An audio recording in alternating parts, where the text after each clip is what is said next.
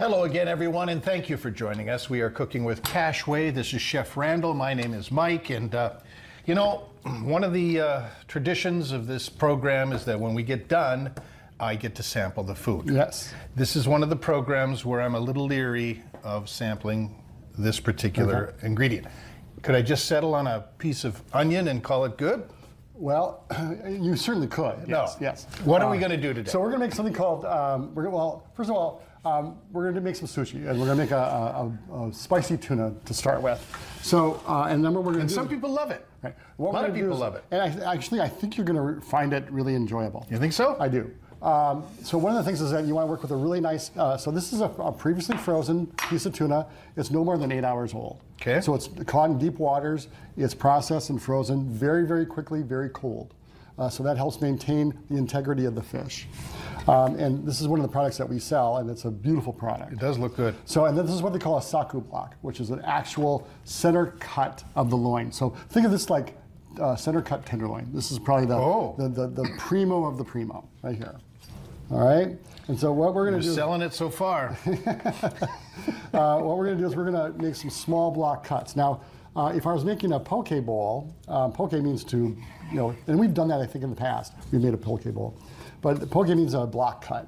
And what we're going to do is we're going to do a little smaller cut than normal on a block on the tuna, because we're going to make like a spicy tuna. And what we're going to do is we're going to flavor it with some different spices. And there's a lot of ways you could go with that. You could certainly flavor it with sriracha, or people will use all kinds of different things. Sometimes people use like a sriracha mayo to dip their sushi in, and that's something that you can certainly use. We are going to just go a little different than that. All right.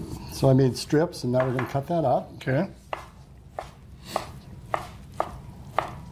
So every sushi stand, usually it's their own type of recipe that they're putting into? There are some standards. There are. Okay.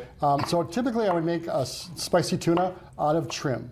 Like if I had a tuna steak, or I had a piece of a sushi roll or something where I want that really nice piece of tuna, and then I have this little bit of leftover, that's where I'd probably use this.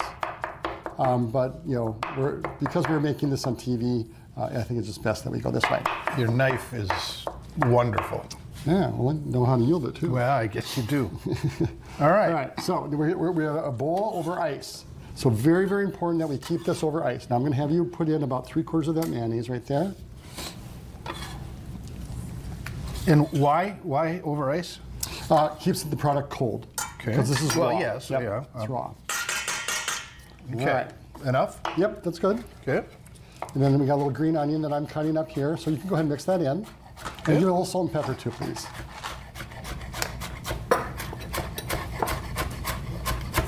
And what makes this spicy is this sesame oil. It's a sesame chili oil. Okay, and that, I love the smell of that. So what we want to do is we want to mix this so we get a tacky.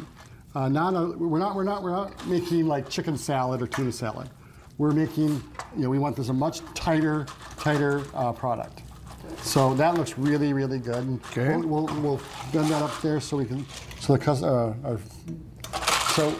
we want to do is kind of just work that in there so we get a nice tacky, kind of, it's almost sticky, okay? I'm going to put a little lime zest in there. So do you see how I used the spatula to kind of almost press it? I do, but I'm also curious as to what you're doing with the lime. I would have cut it and squeezed it. So, but no. okay, excellent question.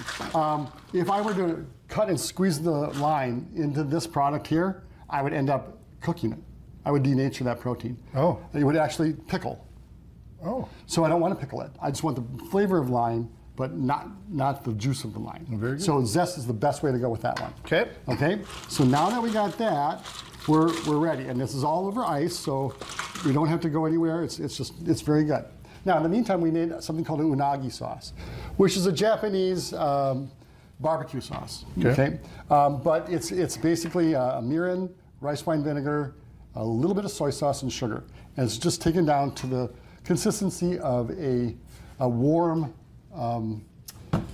maple syrup, should I say. Oh. Okay, because when you pull it off, it's going to tighten up. Then we also went ahead and made some sushi rice. So we Okay. got that. So what we're going to do is we're going to go on a break.